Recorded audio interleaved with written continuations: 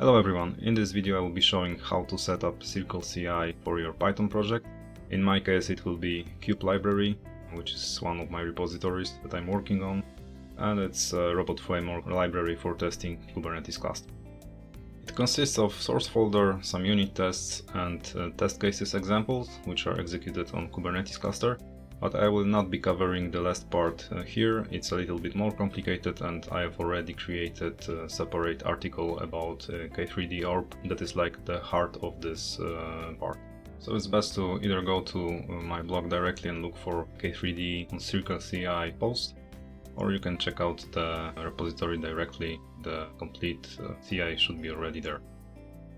Okay, to start building anything on your repository, you need to first go to circleci.com, log in with your GitHub account, approve authorization for CircleCI, and you should be all set up.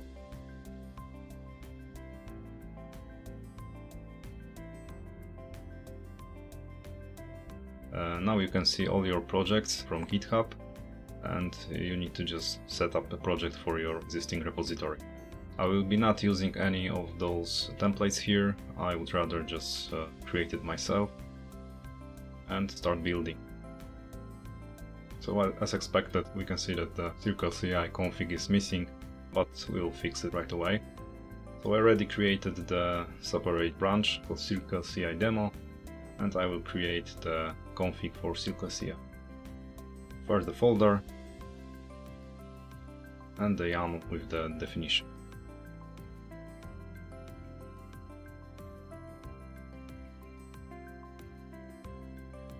First I will find a version for this configuration, and we'll start with workflow.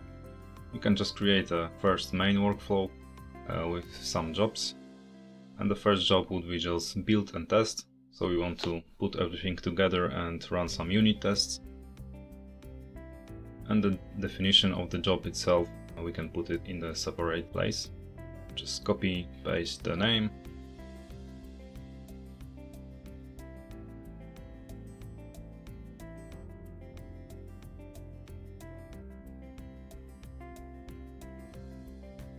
And we can define the executor. So the executor is just an environment where the build will be running.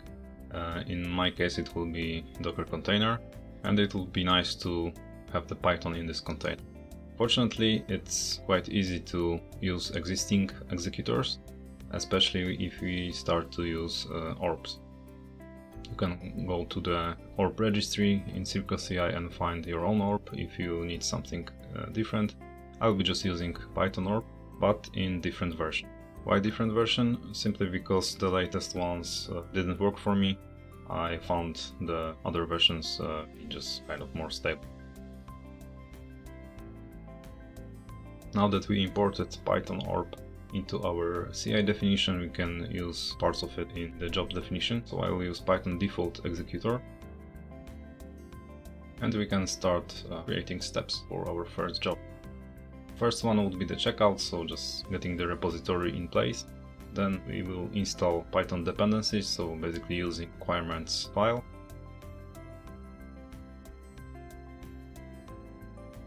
And then running Python tests. In my case, those are unit tests. This is exactly what is used by default Python test command. So again, install deps will install the requirements from this file, and then Python test will run the test from test directory. Fortunately, I have an init.py there, so it should be discovered without problem. So let's now commit the changes into repository, and we should see our first build running in CircleCI.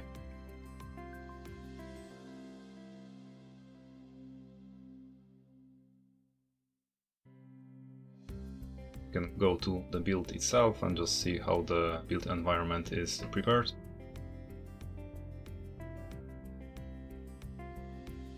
I just made it a little bit quicker, save your time.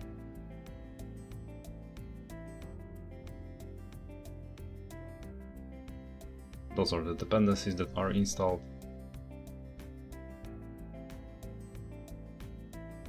And the test part failed. The problem is that unit test didn't find the main source. So what we can do is to add environment variable and define the Python path.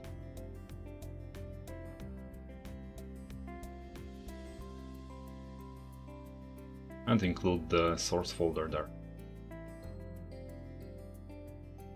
So our target module is in the src folder, and let's quickly commit the changes again and find out what happens now.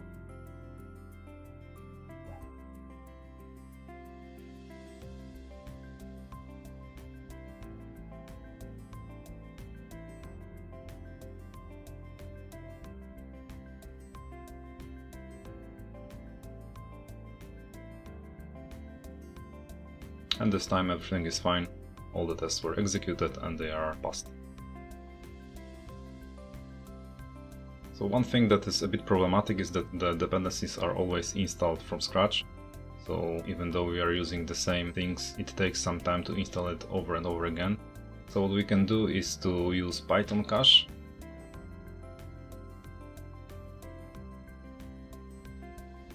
So first we'll load cache and then save it after the dependencies are installed.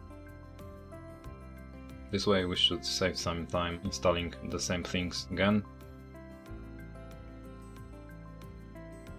Let's try it out in CircleCI. Well, the first steps goes exactly the same, and we still had dependencies installed, simply because it's the first run when we are using cache.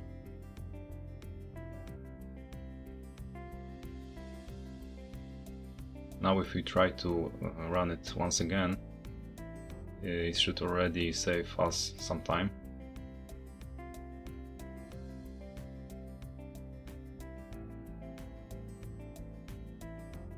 And as you can see, the last time it was 12 seconds, now the install dependencies takes exactly 1 second. Of course, we need some time for restoring cache, but still it's much better than we had. Let's now go back to the CI definition and add another job. This time it will be linting and coverage. So we want to check style of our code and check how good are our tests.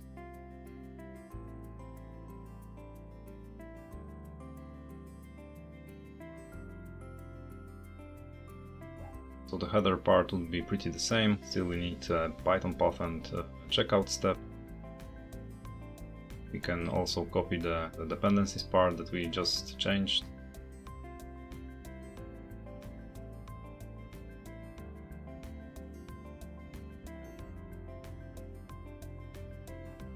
And this time we will be running some custom command. So the first part will be linter. And I will be using Flake for this job. So I will run on source folder and also on tests.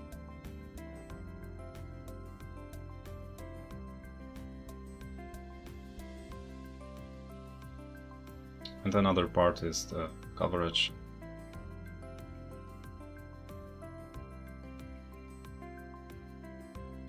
This consists of two parts, coverage run and coverage report.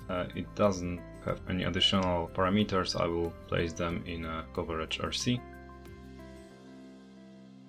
First, I need to add the dependencies for the tools I will be using now. And then coverage RC to find all the needed parameters. First for the run. I will be using unit test, as you already know.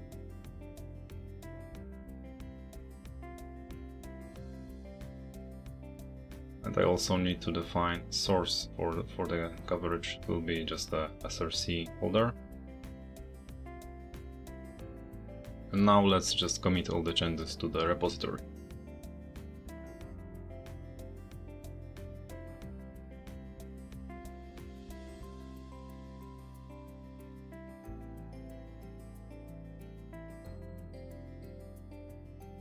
And in CircleCI we can see another job being executed in parallel, and it failed. The problem seems to be with the line length.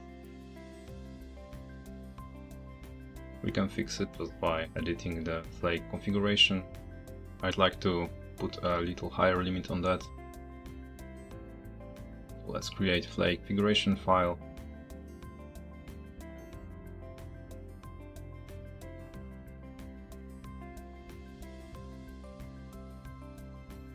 the display header is needed. And here we can define max line length to 160 characters. Quickly applying the changes to the repo.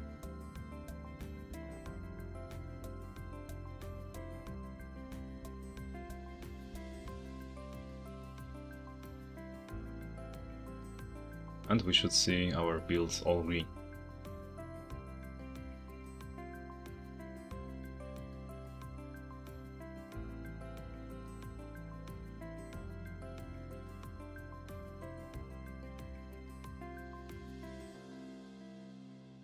See, in linter we don't have any errors anymore, and in coverage part there is a report visible, and as you can see there is a 67% coverage. It would be nice to actually make a threshold for it, because for now it's just reporting what's there, but it will not fail if the coverage change. What we can do is to set this threshold for coverage, so that if the coverage drops below the 67%, it will fail. Let's quickly switch to VS Code and add the report part to the coverage RC.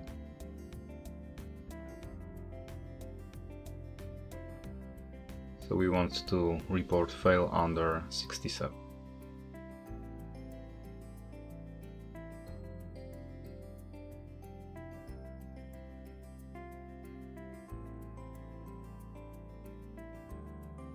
I'm not expecting any failures here, but we can just verify if the build is passing.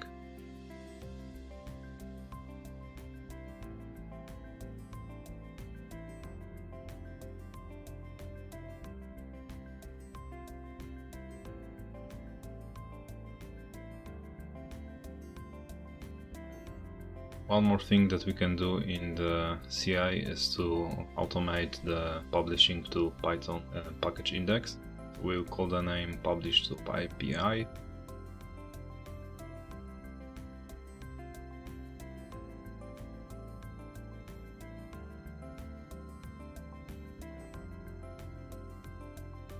And again, we can reuse the executor, environment and checkout step.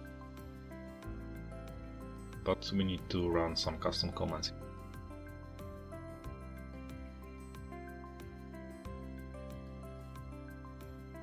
First thing would be to just install the Twine. It will be used to send our package to the server. The first step is just build the package using setup.py.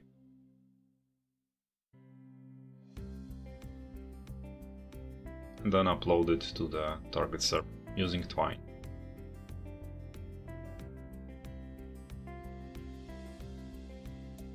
So just for the purpose of demo, I will use the test server,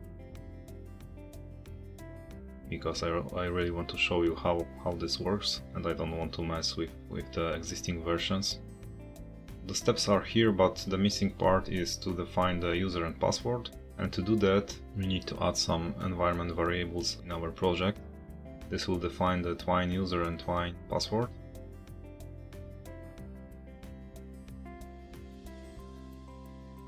So Twine username will be just token,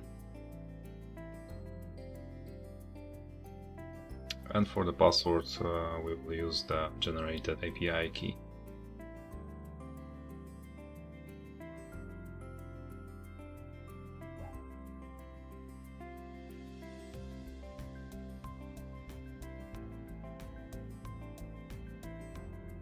Just go to account settings.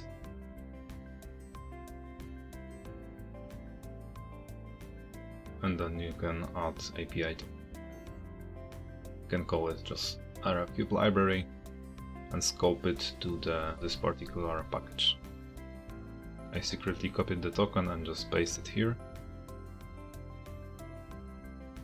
And we should be good to go with the publishing.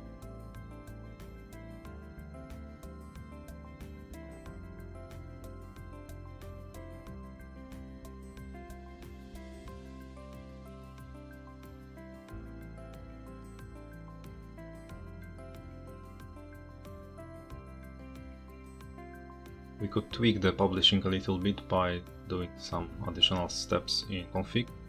First of all, it would be nice to define that to reach the publishing job we need to first pass the build and test and linting and coverage, and this way it will work as a gate before publishing the package.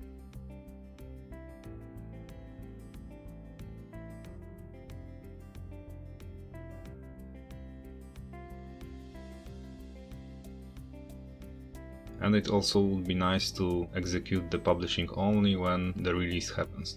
So on GitHub, when you are releasing your project, it will tag the master branch, and this is exactly what we want to catch here, and it will trigger the publishing. So we need to first define that it should happen only for tags, but by default CircleCI includes all the commits from all the branches and ignores all the tags. So we need to change that, and in our case we need to ignore all the branches and just make it work for tags starting with letter V.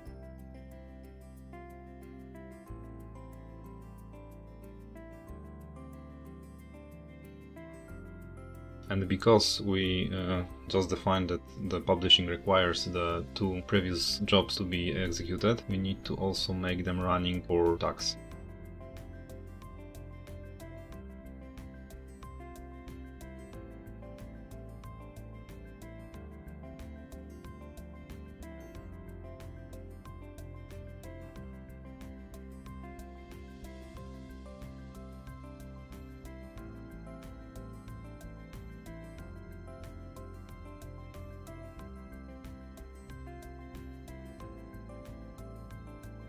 Let's quickly apply the changes and see the new build running in the CI.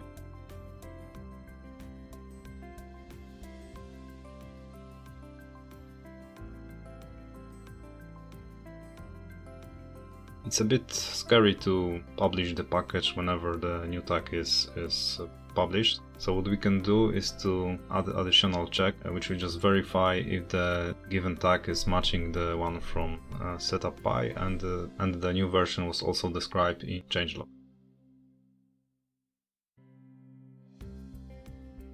And to do that I will simply grab both files. If that given tag won't be found there, the step will fail.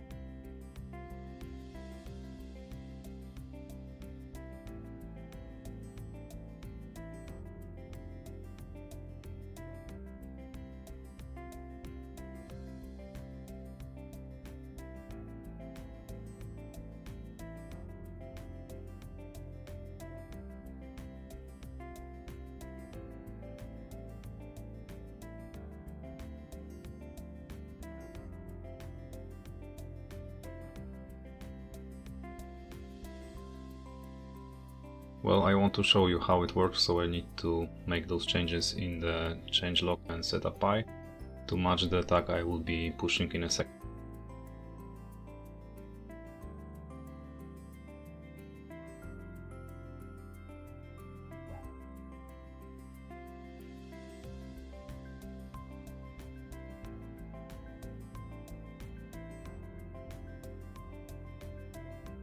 This change will imitate just regular commit.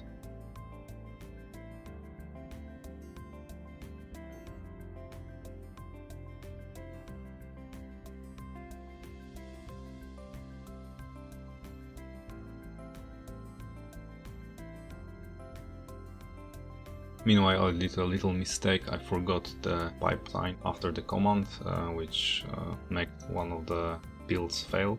So I will quickly add it and apply the changes once again.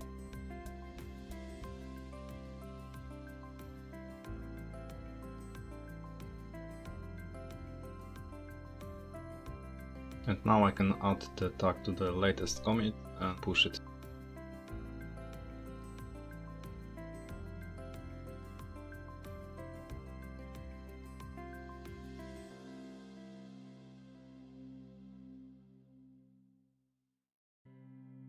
And as you can see, now we have 3 jobs in the queue, and the third one is starting only after the first 2 are finished. And the publishing is also done. And we should see the package published.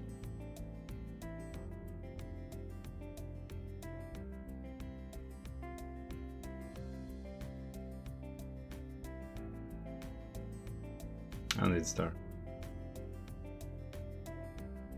One last thing I wanted to show you are the badges. So those are like the little shields that you put in your README, and they are like quickly showing some basic information about your project, like the version, license, status of the pipeline, and so on. I will start with CircleCI badge. This is pretty simple. Just go to the adding status badges page, and you can find some templates there. You need to just copy them and place README.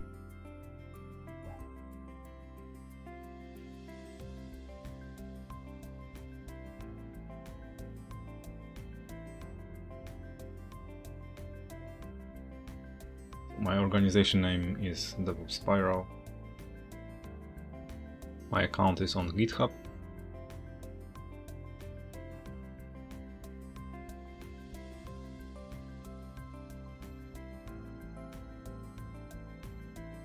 And project name is the Cube library.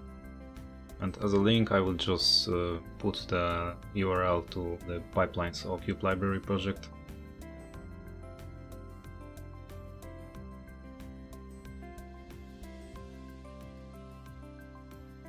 And we can quickly try it out.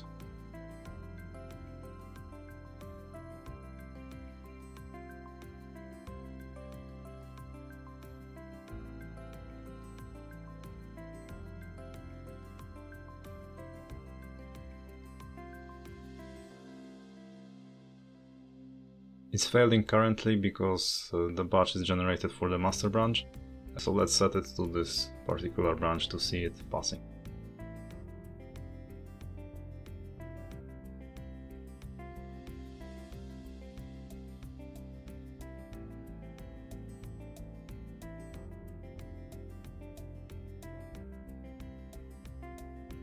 We can now try if the link is working.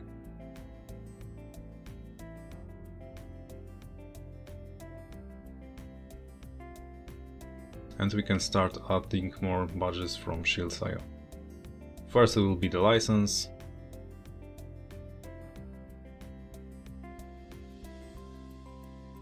You can reuse the PyPI badge for that. And you just need to put the project name as a reference.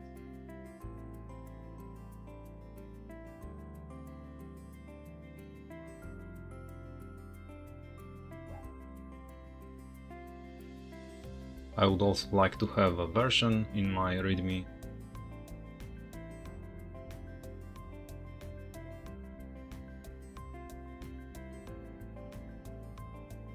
So pretty similar as the previous step. Just typing the project name is all that is needed.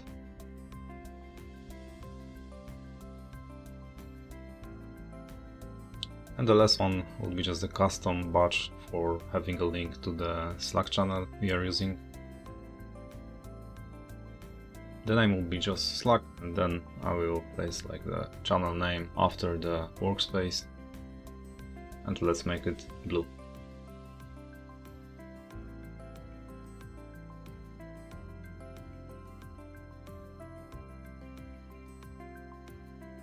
And this time I'm placing the badge inside the visible part of the link, and the link is URL to the Slack channel.